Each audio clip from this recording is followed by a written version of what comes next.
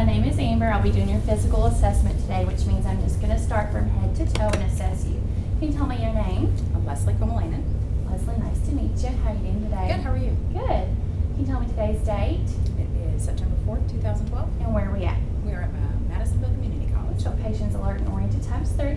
We're going to start by walking over here to the Snellen chart. So I can just have you stand. Posture is comfortably erect. Gait is steady and balanced. Just stand there 20 feet and read the smallest font possible that's comfortable for you to read, covering one eye. EEZOLCFTD. Okay. Okay, so patient has 20 vision in the left eye, and I would test that bilaterally. Cranial nerve 2 is intact. All right, so if I can just have you walk to this end of the room. Okay. All right, and now walk heel toe back to the bed. Now on your tiptoes and on your heels. So gait is steady and balanced. Okay, so now we're just going to do some range of motion exercises, and I'm going to grade your muscle strength at the same time. So we're going to start with your neck. So I just need you to point your chin to your chest and back to the side, to the other side, and then rotate your neck. Okay, and I'll just have you turn your neck again to this way, and then push against my hand, and the other way. Okay, muscle grade 5, 4-inch motion in the neck. Now we're going to move down to your arms. So I just need you to raise your arms, go in a full circle, and back. Okay, and then put your arms behind your head. Okay, and then can you rotate your wrists? Okay, so we have full range of motion of the shoulders, the elbows, and the wrists. And I'm going to go ahead and grade your muscle strength in one of your arms. So just flex for me. And I'm going to apply some opposing force. Okay, push against. Muscle grade 5 in the arms. Okay, now we're going to move down to fine motor. So just touch your fingers to your thumb in reverse order. Okay, now flip your wrist back and forth. So fine motor is intact. Now we're going to move down to the spine. So I just need you to tilt forward and back to the side, to the other side, and then rotate both ways. Okay, now I'm going to have you bend forward again. I'm going to go ahead and check your spine. You have any tenderness? No. Okay, so spine is midline with no tenderness. You can go ahead and stand up. Okay, now we're going to move down to your legs. So just bring one leg up and rotate it out. Okay, point your toe, flex your heel back, like a full circle. So a full range of motion of the hip, the knee, and then can you rotate your ankle in a circle for me? Okay, and the ankle. So now I'm going to grade your muscles in your leg. So just raise your knee for me. I'm going to push down. Okay, and then, okay, muscle grade 5 in the legs. I would test that bilaterally. All right, so now I'm going to do, the last thing I'm going to do before I have you sit down is the Romberg test. It's a test of balance. So I just need you to stand there with your eyes closed for 20 seconds. I'm going to hold my arms out to the side to check for swaying. Okay, so negative Romberg for 20 seconds. You can go ahead and have a seat. Okay, so I'm just going to start head to toe now, starting with your skin. Your skin is pink, moist, and warm. Now I'm going to move to your head. I'm just going to feel for a second. So your head is normocephalic. No masses or lesions are present. Hair is evenly distributed. You have good control of your head. Okay. So now I'm going to palpate your temporal artery. 2+. I'm going to feel for your temporomandibular joint. So just open your jaw for me. Okay, no TMJ present. No popping of the joint. And can you clench your jaw for me? Okay, cranial nerve 5 is intact. Now I'm going to palpate your sinuses. This is your maxillary. Tell me if you have any tenderness. Your frontal. Okay. So now I'm going to move down. I'm going to check for bilateral equal movement of your facial expressions when you change your facial expressions. So can you smile and frown and puff out your cheeks? Okay, so cranial nerve 7 is intact. Now I'm going to move to your eyes. Your eyes, your external structures are intact. Eyebrows and eyelashes are present. No lesions or drainage noted. I'm going to inspect your conjunctiva. Conjunctiva is pink and moist. Your sclera is white. Now I'm going to go ahead and grade your pupils. So your pupils are round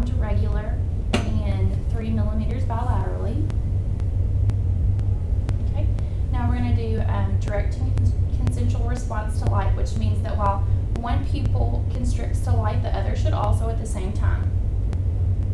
So direct and consensual. Cranial nerve 3 is intact. Now I'm going to test for accommodation, which means when you look at something in the distance, your pupil should dilate. When you focus on something up close, they should constrict. So if you can, just focus on the Snellen chart for a second for me. Okay, now look at my pen light.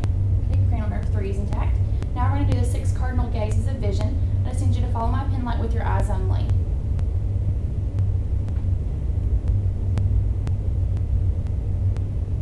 And this just tests for your extraocular eye movement. Cranial nerves 3, 4, and 6 are intact.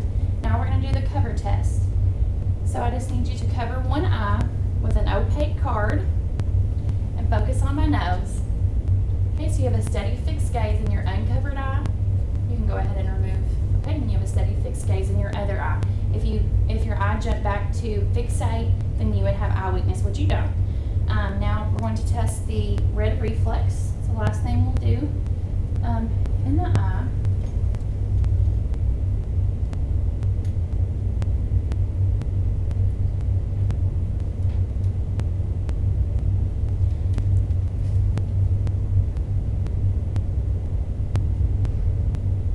Reflex is present, and I would test that bilaterally. Go ahead and get this set up for the ear. Okay, so now I'm going to move to your ears. Your ears are symmetrical in location. Do you have any tenderness when I palpate? No. No. Okay, now I test that bilaterally. No drainage or lesions noted. So now I'm going to go ahead and take a look in your ear.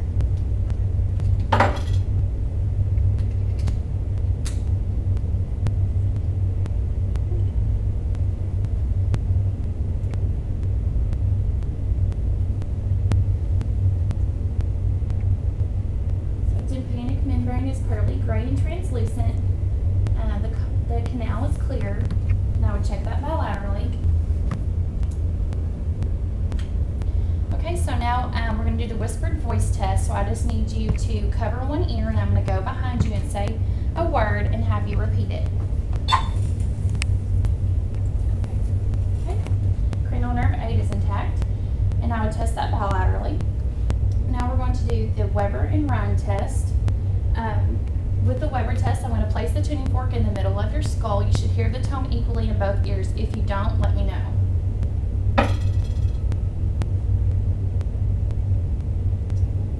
Okay.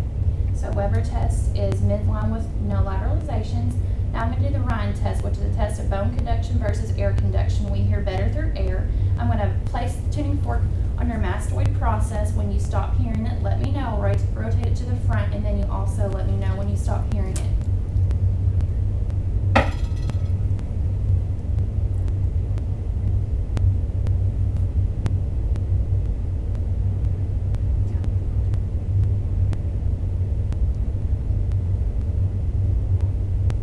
Okay, so AC to BC is a 2-to-1 ratio. Okay, so now I'm going to move down to your nose. Your nose is symmetrical and midline. I'm going to take a look here. Non-deviated septum. Mucosa is pink and moist. Turbinates are present but not inflamed. Okay, we're going to check the patency of your nostrils, so just cover one sniff and the other. Okay, so nares are patent. Now we're going to do the sniff test, or the smell test. Okay, so just close your eyes and tell me what you smell. Okay, cranial nerve 1 is intact. Okay, we're going to move down to the mouth now. Your lips are pink and moist. And I'll go ahead and have you open your mouth now. Okay, so buccal mucosa is pink and moist. Tongue is pink and even. Can you raise your tongue up for me? The floor of the mouth is glossy. Okay, and I'm going to count the number of teeth and their repair. Go ahead and lower your tongue for me. Okay, so tonsils are a grade 1. Soft and hard palate is intact. You stick your tongue out for me and say ah. Okay, cranial nerve 12 is intact. Uvula moves midline upon phonation. Tongue protrudes midline. Okay, can you go ahead and swallow for me? Okay, cranial nerves 9 and 10 are intact.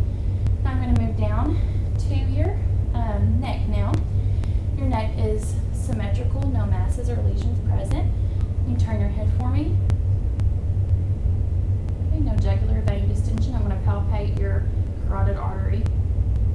2 plus.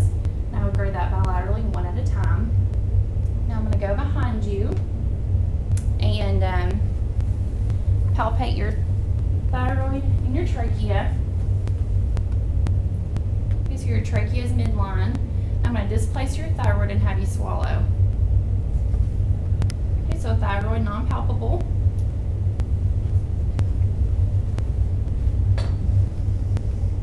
Okay, so now I'm going to feel for your lymph nodes.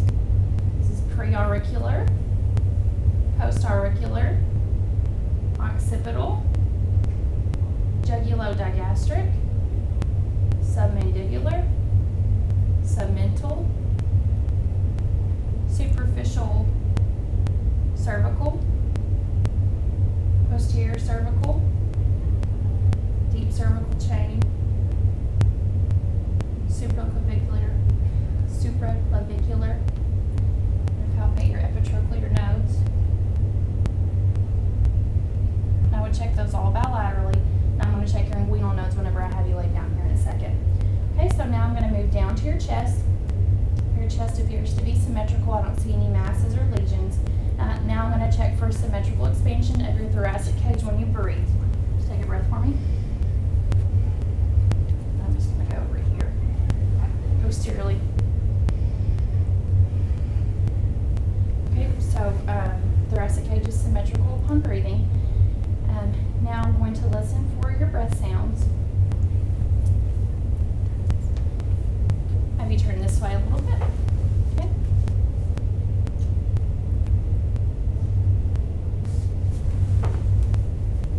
One, two, two, three. Now I displace the breaths. 4, 4, 5, 5. Turn around posteriorly. 1, 1, 2, 2, 3, 4, 4, 5, 5, 6, 6, 7, 7, 8, 8, 9, 9. So lung sounds are clear, no adventitious lung sounds. Now I'm going to listen to your heart. Your right second intercostal space is your aortic valve. Your second left intercostal space is your pulmonic valve. Third intercostal space is Erb's point. Lower left sternal border is the tricuspid valve. The fifth midclavicular line is the apical pulse, the mitral valve. I would listen here for 1 minute for the apical pulse. S1, S2 noted, no murmurs, no abnormal sounds. Okay. All right, so now I'm going to move to your upper extremities. Can you go ahead and shrug your shoulders for me? Okay, cranial nerve 11 is intact. So now look at your arms here. Your arms are symmetric. Skin is pink, moist, and warm. Do you have any tenderness or anything in your arms? Okay, so I'm going to go ahead and feel for all of your pulses at this point. This is your brachial pulse, 2 plus, your radial pulse, 2 plus, and I'm going to feel for your femoral pulse whenever I have you lay down. Popliteal pulse, 2 plus, dorsalis pedis pulse, 2 plus, posterior tibial, 2 plus. Now I would check those all bilaterally. Okay, so now I'm going to go ahead and elicit all your reflexes at this time, starting with the tricep reflex. So just relax your arm.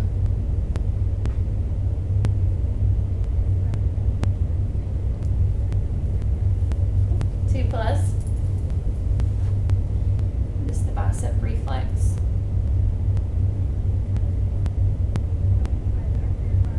2 plus. Brachioradialis.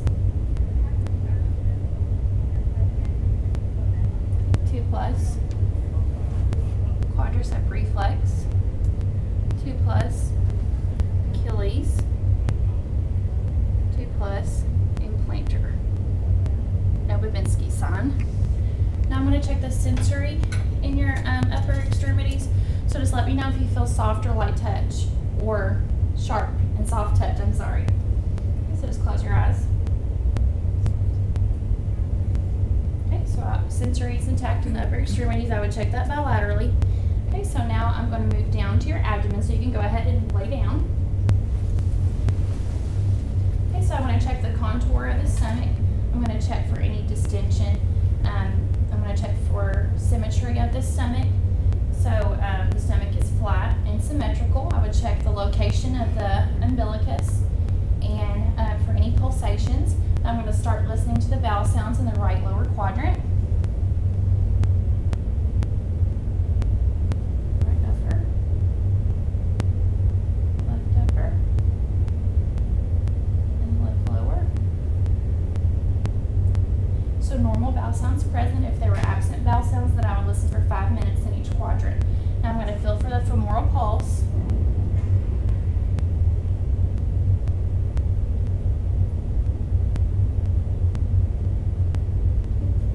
2+, and then I'll palpate for your inguinal nodes, which are non-palpable. Okay, so you can go ahead and set it for me. I'm going to move down to the legs. Legs are symmetrical. Skin is pink, warm, and moist. No edema is present. We don't have any like hair. If you were a man, then I would check for symmetrical, evenly distributed hair. And now I'm going to check for your sensory in your legs. So just close your eyes and we'll test for sharp and light touch. Okay, so sensory is intact, and I would check that bilaterally. And I think that is